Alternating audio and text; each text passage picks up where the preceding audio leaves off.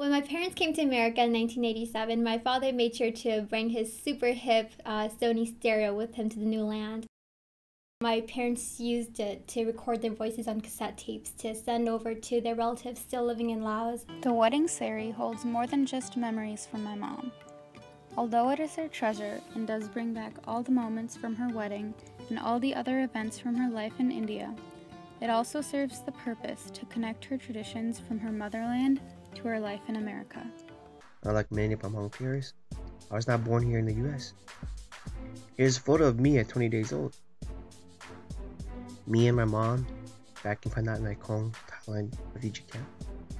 When I was thinking about it, I couldn't figure out what was that one thing that kept everything together for us here. And I just looked over my counter and saw this and I said, actually, that is what actually helped us a lot. What really held our family together in the US was a lot of faith. I traded my green card for my certificate of naturalization.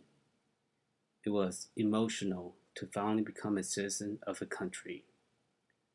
My journey of being stateless and without a country was finally over.